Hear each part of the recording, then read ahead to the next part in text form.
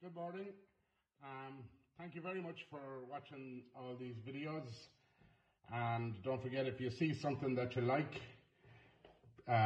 please share and tag with your friends. The more the merrier. I have an awful lot of requests for dishes to do for people.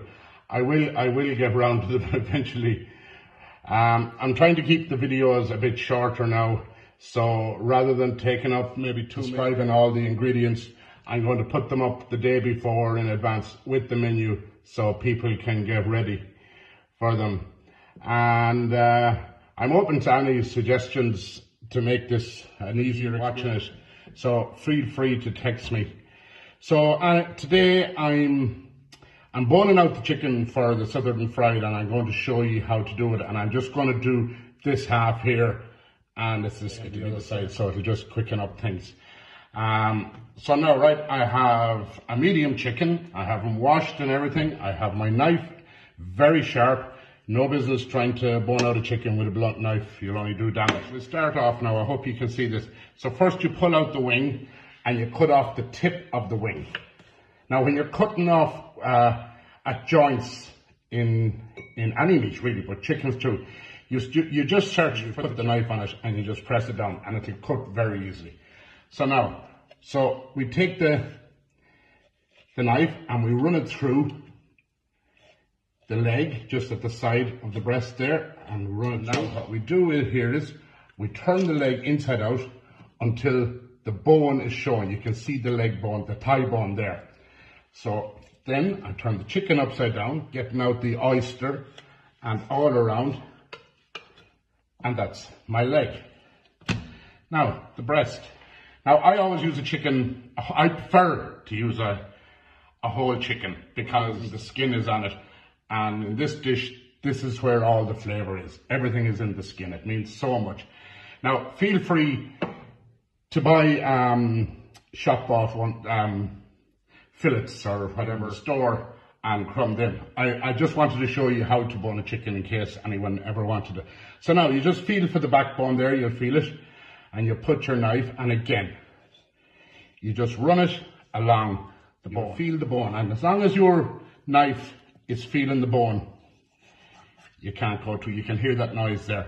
Now there's a little bone here, and you just cuff around that, or a bit down on that. There now. And you run it down as close to the breastbone as possible. And again, you'll feel the joint here on the knuckle, and you just run your knife through, and that's it. Now I have the chicken prepared here, so I'm getting ready to cut it for the southern fried into pieces. So now again, you put your finger there and you'll feel the joint.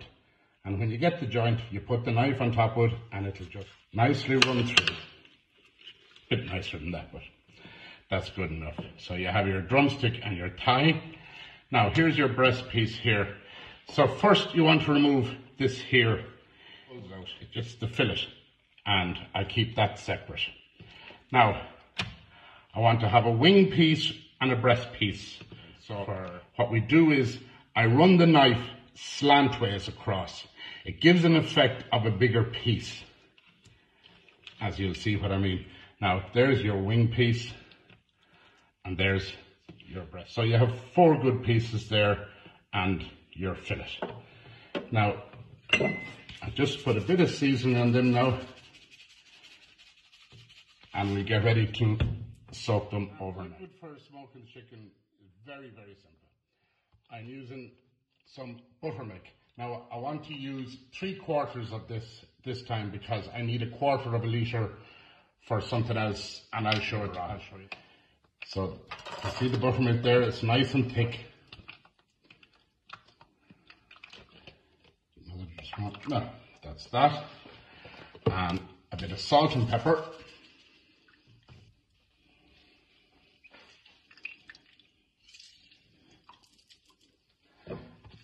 And there it is. Now, what we do is we put the chicken pieces in that for 24 hours. We cover it and put them into the fridge for 24 hours. And then they'll be ready to cut with the southern fried mix. Next up now, I'm going to prepare the tobacco onions as well. Similar mix. I'll show you what to do now. Like the chicken, the pickled cucumber has to be done 24 hours in advance as well. So I'll just give you a quick one on that. First, I just want to cut a few strings off it. You probably won't have a cutter like that. Don't worry about it if you haven't. So what I want to do there is just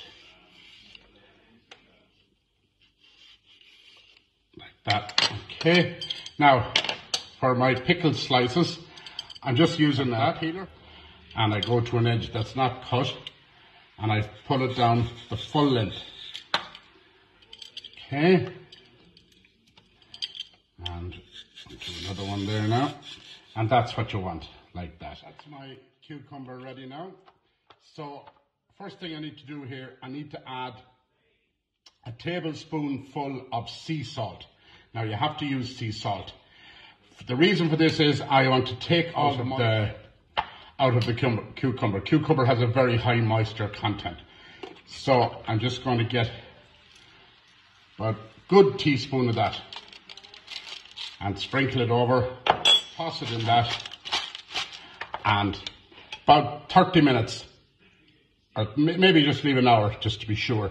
It'll get an awful lot of the moisture. Now we're going to make the pickled brine, and what you want for this now is 50 grams of sugar and 200 milliliters of white wine vinegar. Now we need to dissolve the sugar, so all the sugar in a bowl and just quarter of the liquid. That's plenty there, just like that. We'll keep the rest there for afterwards. Now I'm just going to bang that in the microwave seconds, and that'll dissolve the sugar. Now, as you can see, the brine is ready. It's all clear there. So we're going to add our cool wine, and it'll just help it cool it and put it in the fridge to cool down. I just add the cool liquid, and it helps to cool it down a bit quicker. And ideally you'd put it in the fridge. So I'll go off now and I'll drain the cucumber, and I'm going to pass it with some kitchen towels. Now that's it there, and we just take the excess moisture out. You're not going to get them completely dry, but just to get the excess moisture out of them. Working on them, it just doesn't have to be cucumber. And that's it now. So we cover that and we leave it in the fridge for 24 hours till you're ready to serve it. I've prepared another mix, the exact same as what I made for the chicken, with the remaining buttermilk and lemon juice and salt and pepper. And now I'm going to finely slice the onions. Now, this is the same as I did the other day for sauté, but thinner even if possible. So I'm just going to cut off the end bit there, and I'll do that afterwards. So again, you have it against the front of your finger. So you just very as thin as possible. And then when you get down to the end there, you just turn it around and do it the same there. And to break out into nice thin pieces. And you leave that in the mix for 24 hours, the same as the chicken. And that's all I can do today. So tomorrow again, welcome to day 2 of the Southern fried chicken. Now everything should be ready in your fridge for doing the chicken. The onions, they're all marinated. So the first thing I'm going to do up today now is the red slaw. And it's very simple. I just have a quarter head of red cabbage here.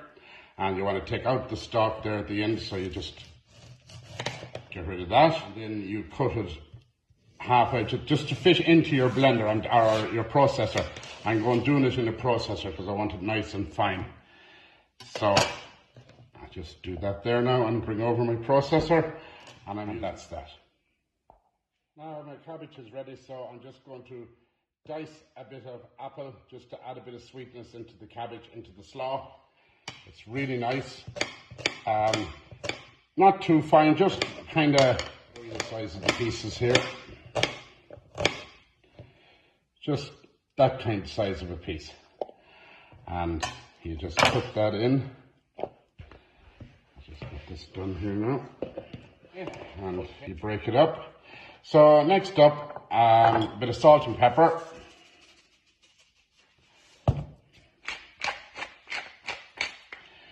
And a drop of lime juice, or lemon, whatever you fancy. Plenty in there. And your mayonnaise. And you just stir that together, light purple colour.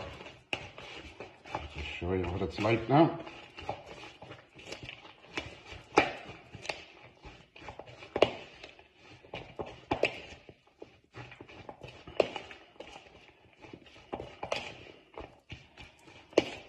Now, and that's it ready. So you just put that in your cover and put it in your fridge until you're ready to use it. Now I want to get in to start on the triple fried chips. So I have my potatoes cut up there, nice even bite sizes, very simple. And what I do is I parboil them now in boiling for about 5 minutes, and then I take them off and drain them and put them on a tray and put them in the fridge for 30 minutes where we get ready for phase 2 of the action. Right, we're at the coating now of the seasoning for the southern fried chicken. So, right, I have 300 grams of flour here, and I have all my dry powders. I got them ready there, the flour.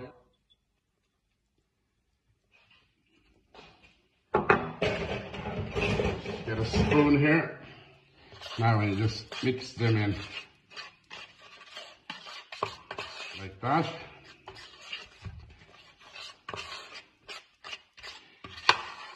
You can smell all the flavors there now. Really good. You want everything just out evened. Now this I'm doing, it's a double dipped dish that I hope to produce. Right, okay, so you get your chicken piece, and I'll just show you that seed. Now you have your chicken piece there, and you drain off the excess water, or the excess buttermilk, and then we put it into now you shake that around, and you just pat it very gently, turn it around, pat it very gently. And I have a tray lined here already, and I'm just going to put it into that. In that for about an hour just to relax. You can do it less if you want, like don't worry about, don't hold me to all these things. If you want to just fire away and cook it there. I'm doing phase 2 of the triple fried chips. So that's them there now. They're cooled down in the fridge, and I have some real butter there, a half pound of it, heated it up in the microwave to a fairly good heat. Now you want it fairly hot. So I'm just going to pour that in there, into the potato, and mix around, coating everything evenly. This is the good bit. This is where this whole menu is complete overkill on everything, like enough guilt Catholics into confession for a month. So now you just put that on the tray, and you evenly space them out and put them into an oven for 10. I'm going now to do the second coating of the chicken. So for the second coating I'm using the same buttermilk, but I'm going to add an egg to it. I just want to, it helps the chicken to coat it a bit better. It sticks a bit better. So I'll just whisk in that there now. And take out my chicken there. And just a quick, and then I get the flour again as well, I need it. And just a quick dip into the chicken, or into the buttermilk. Drain off the eggs. And just, again, a light coating.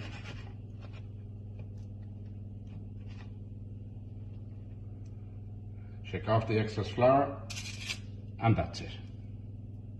Now I have the The last piece of the jigsaw before we go cooking is the tobacco onions.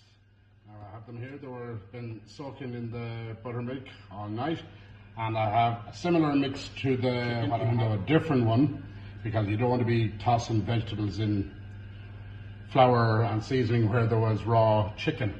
So okay, now this is a last minute thing. This will be the last thing you do. You'll have your fryer on and everything at this stage. So we just take out the onions and sprinkle them in the flour. Not too many at a time, because you'll find that and you just want them lightly cooked. Shake off the excess flour and they come out like that. And they're ready for deep frying now, and they only take a second to deep fry. We're ready now for cooking the chicken, and I have my oil here in the pan, roughly 3/4 of a litre of vegetable oil. Make sure you don't use olive oil for this, it's just not suitable. It makes it bitter. Be very careful that you don't get it too hot. You don't want to burn the house down. So to know that it's hot enough, obviously you put your hand over and you feel the heat, but if you put in just say a piece of the onion and top, you know, well, it's ready. So you can see it there, yeah, it's hot enough now. I don't want to cook that now, I'll just take it out. Okay, so now we drain off and put in the oven and to finish off. So you'll see now these have come out really nice and crispy.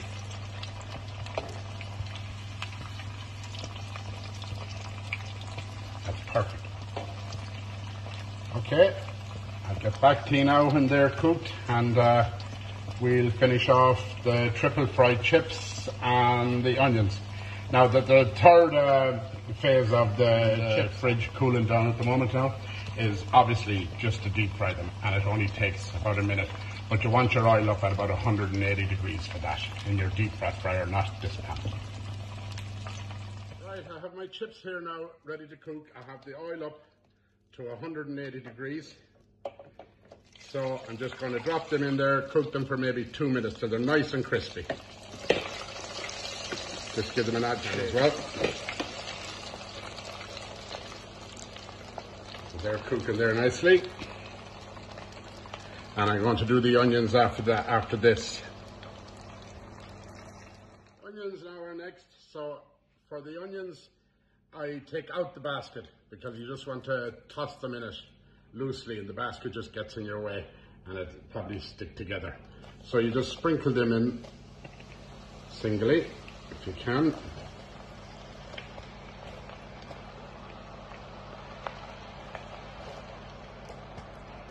And they only take about a minute. Just toss them out. Sorry, now the foggy place is fogging up. Now